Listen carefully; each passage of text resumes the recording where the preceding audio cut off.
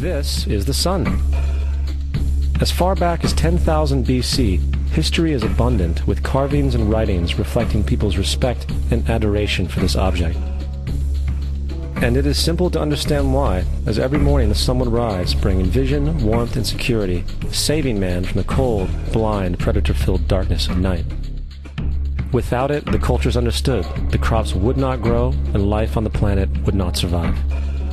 These realities made the sun the most adored object of all time. Likewise, they were also very aware of the stars. The tracking of the stars allowed them to recognize and anticipate events which occurred over long periods of time, such as eclipses and full moons. They in turn cataloged celestial groups into what we know today as constellations. This is the cross of the zodiac, one of the oldest conceptual images in human history. It reflects the sun as it figuratively passes through the 12 major constellations over the course of a year. It also reflects the 12 months of the year, the 4 seasons, and the solstices and equinoxes. The term zodiac relates to the fact that constellations were anthropomorphized, or personified, as figures or animals. In other words, the early civilizations did not just follow the sun and stars, they personified them with elaborate myths involving their movements and relationships. The sun, with its life-giving and saving qualities, was personified as a representative of the unseen creator or God, God's Son, the light of the world, the savior of humankind. Likewise, the 12 constellations represented places of travel for God's Son, and were identified by names, usually representing elements of nature that happened during that period of time. For example, Aquarius, the water bearer, who brings the spring rains.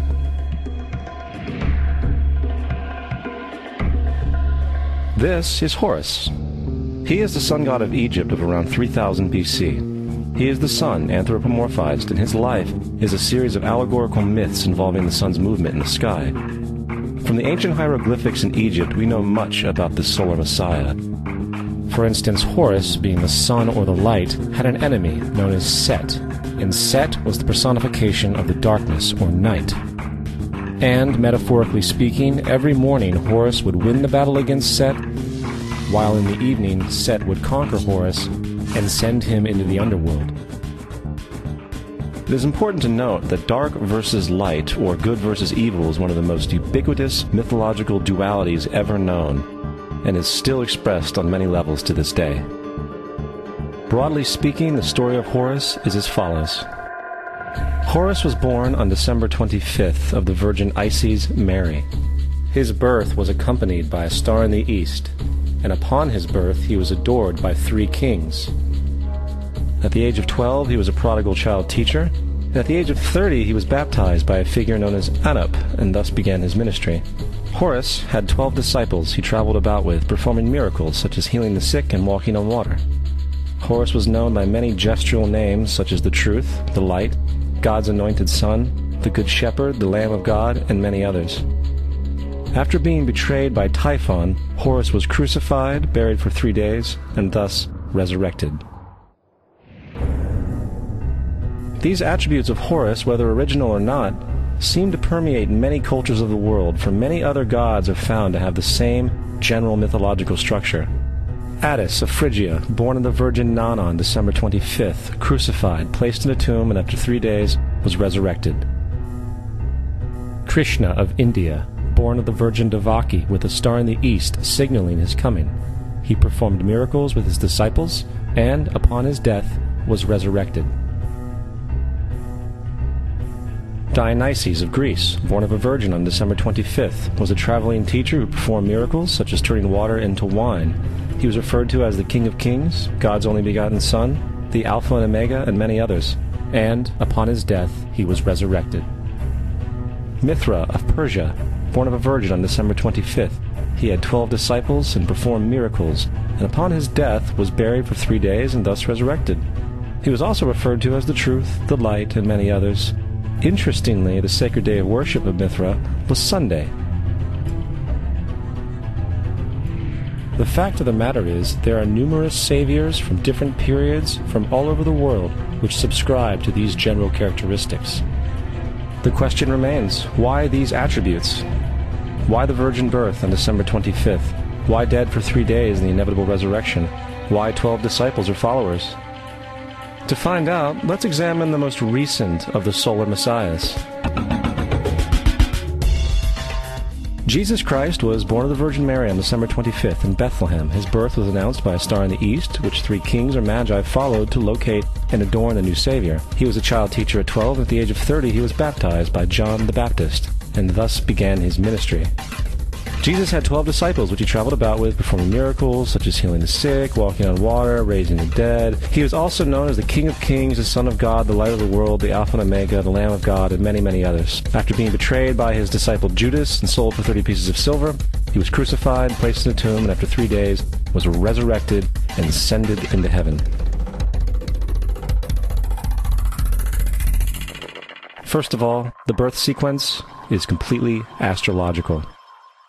The star in the east is Sirius, the brightest star in the night sky, which, on December 24th, aligns with the 3 brightest stars in Orion's belt. These 3 bright stars in Orion's belt are called today what they were called in ancient times, the 3 kings.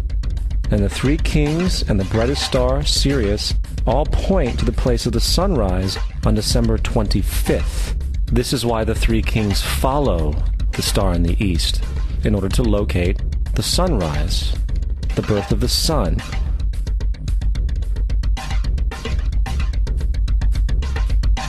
The Virgin Mary is the constellation Virgo, also known as Virgo the Virgin. Virgo in Latin means virgin. Virgo is also referred to as the house of bread, and the representation of Virgo is a virgin holding a sheaf of wheat. This house of bread and its symbol of wheat represents August and September, the time of harvest. In turn, Bethlehem, in fact, literally translates to house of bread. Bethlehem is thus a reference to the constellation Virgo, a place in the sky, not on earth. There's another very interesting phenomenon that occurs around December 25th, or the winter solstice. From the summer solstice to the winter solstice, the days become shorter and colder. And from the perspective of the northern hemisphere, the sun appears to move south and get smaller and more scarce. The shortening of the days and the expiration of the crops when approaching the winter solstice symbolize the process of death to the ancients. It was the death of the sun.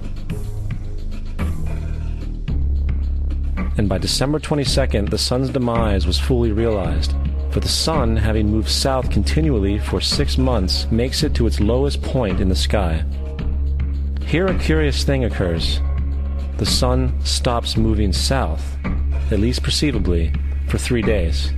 And during this 3-day pause, the sun resides in the vicinity of the Southern Cross, or Crux, constellation. And after this time, on December 25th, the sun moves 1 degree, this time north, foreshadowing longer days, warmth, and spring.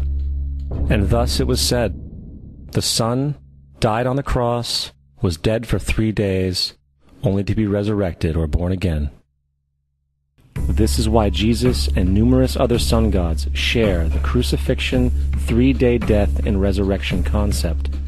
It is the sun's transition period before it shifts its direction back into the northern hemisphere, bringing spring and thus salvation. However, they did not celebrate the resurrection of the sun until the spring equinox, or Easter. This is because at the spring equinox the sun officially overpowers the evil darkness, as daytime thereafter becomes longer in duration than the night, and the revitalizing conditions of spring emerge. Now, probably the most obvious of all the astrological symbolism around Jesus regards the 12 disciples. They are simply the 12 constellations of the zodiac, which Jesus, being the sun, travels about with. In fact, the number 12 is replete throughout the Bible.